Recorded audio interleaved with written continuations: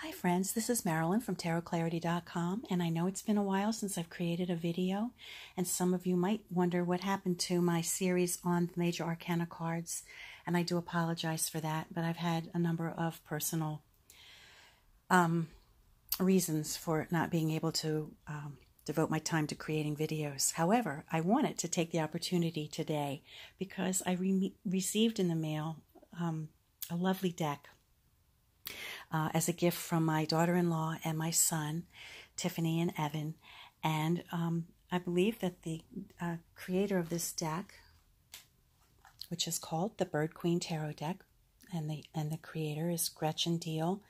I believe she's a friend or an acquaintance of my daughter-in-law, and my daughter-in-law decided that she would really like to see me have this deck before it gets out of print. So at any rate, I did receive it, and it is quite different from the decks that you usually see me with, but that's a good thing because sometimes it's okay to shake up your world a little bit. I tried to do a 60-second video on Instagram, and I just wasn't able to do it because I wanted to say a few more things that I could slip into 60 seconds. Firstly, I'd like to comment that the four suits and also the major arcana cards are void of any humanity, no people, which is kind of a nice thing. Nobody can get offended, by anything, the way anybody looks in any of the imagery. So that's kind of a cool thing. I've noticed that in the minor arcana cards, that the suits are identified in color on their borders. Orange for wands, green for pentacles, to show growth. Purple for keys, which I surmise, by the power of deduction is our swords. And pink for the suit of cups. But furthermore, pretty much, if it's a pentacle, it's going to be from the floral world. It's going to be a plant. If it's keys or swords, it's going to be a bird. And I particularly like this suit. I think this is my favorite suit of all. Let me check out these birds. Come on. Very striking suit right here. It's my favorite one. And the suit of cups, they're all sea life.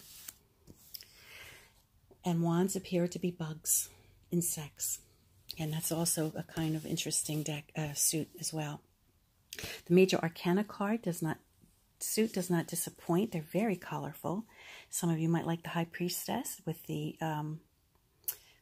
black and white columns very cleverly in there, and I guess it is the only suggestion of human in the eyes. And I think there's another card, the Devil card, which has an eye, but that seems to be a lizard's eye, more of a lizard's eye. There's another eye. The Sun card is also an eye. So there are a few prominent eyes in this major arcana suit. Whoop. But nonetheless, it is really sharp. The cardstock quality is not bad. It is an independently produced deck, so it's not a mass-produced deck. And it's kind of refreshing, and I would encourage you guys to check it out. I'm not sure if it's out of print yet. There might be some left, and here is the card. I'll put the link down below. And I also want to say that, it's a generous spirit. They came with a cute magnet, which will go on my refrigerator with all my other tarot-related magnets. And not only was the deck itself shrink-wrapped inside the box, but the box itself was also shrink-wrapped. So they came in pristine condition, and they're all here. And I just love getting presents, so thank you to my daughter-in-law and my son, and also to Miss Diehl for putting one aside for me. I appreciate it. Bye, everyone. See you next time. Hopefully, pretty soon. I'll do my very, very, very best to continue with my Major Arcana series, because I'm motivated, because it's such a good series and I really want to make sure I do it. Bye.